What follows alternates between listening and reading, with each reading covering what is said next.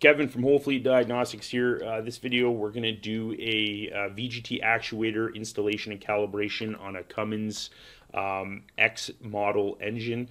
So let's go ahead and get connected to that X series. So down X series. We'll do a CM2350 X15. Let's go ahead and hit connect here. And what we're going to be looking for here on the diagnostic dashboard is the calibration procedure for the VGT turbocharger. So this would be any time that you are replacing an actuator or a turbocharger itself. We need to match that turbo and that VGT to one another. So the first step here is we are going to do the installation procedure, and then after we've done that, we're going to physically install that actuator, and then we're going to do the calibration. So under the calibration section, we've got injector coating option, and then we've got that VGT turbocharger. So the first step here is the initial installation. So we've got this thing removed from the actual turbocharger itself. This is going to allow us to go through and set this into a learn mode before we install it on the physical turbocharger itself. So this actuator, it went through. We're going to do the individual steps here. So we got some information on how to set this thing up for the actual install procedure.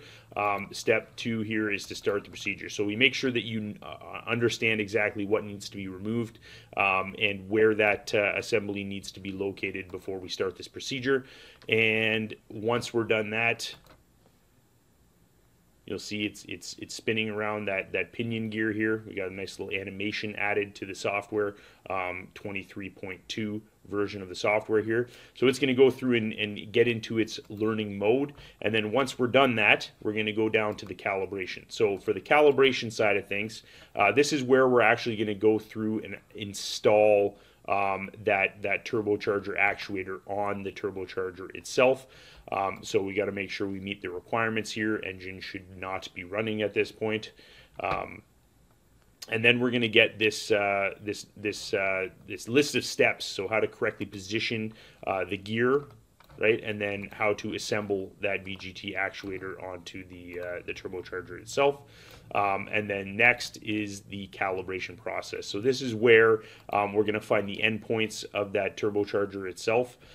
So it's going to go through and do its sweeps, and then it's going to set a maximum and a minimum position for that sector gear. Okay, so the nice little animations added for version 23.2 of the JAWL test software, but that's how you go through and do a VGT turbocharger installation calibration on a Cummins X15 2450 ECM.